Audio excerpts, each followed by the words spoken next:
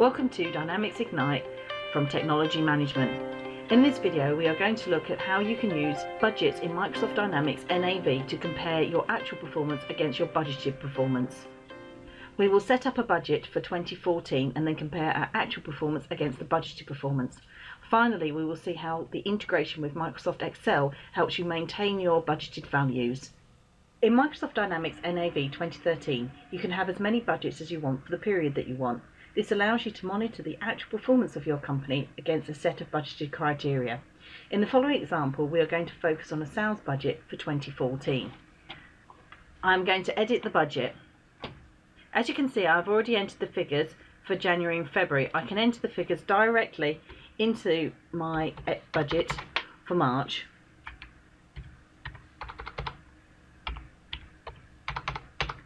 Once you've entered the values, they can be edited at any point. For example, I can change February to 13,000.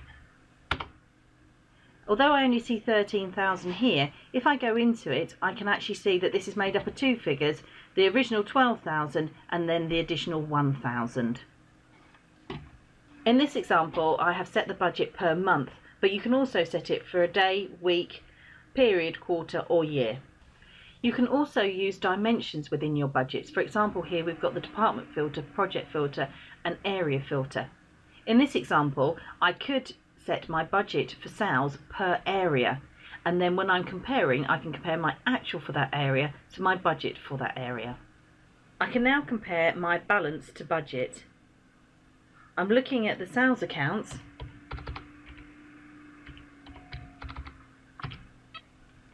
and I can see that for my retail domestic that my net change is greater than my budget, so that I have a positive balance to budget.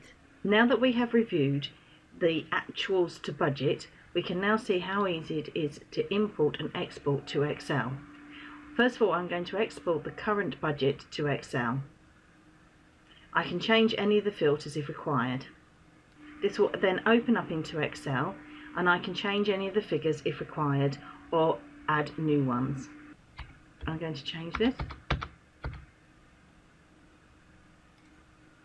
I can then save the file to my desktop. I can then go back into my budget and import that.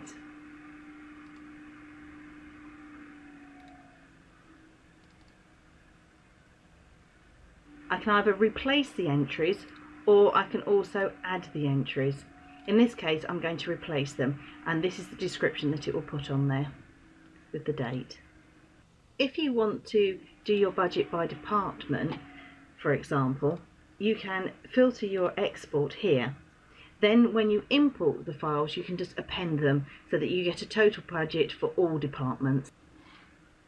Once your budget is complete, you can copy it to the next period if you want to, and also include an adjustment factor if required.